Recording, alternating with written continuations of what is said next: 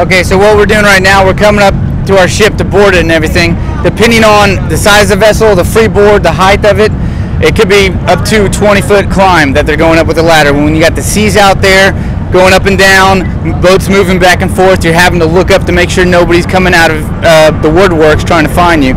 These guys are coming up the ship right now to make sure the ladder's safe to go. I'm going to have my initial climber go up and do a peek, check around the area that nobody's hiding around waiting for him that we don't know about, and then he's going to secure the ladder. After that, the rest of the team is going to come up. They're going to create a security bubble, and they're going to wait for further instructions when we get up there to go to their designated areas, the pilot house, security around the ship, and the engineering spaces.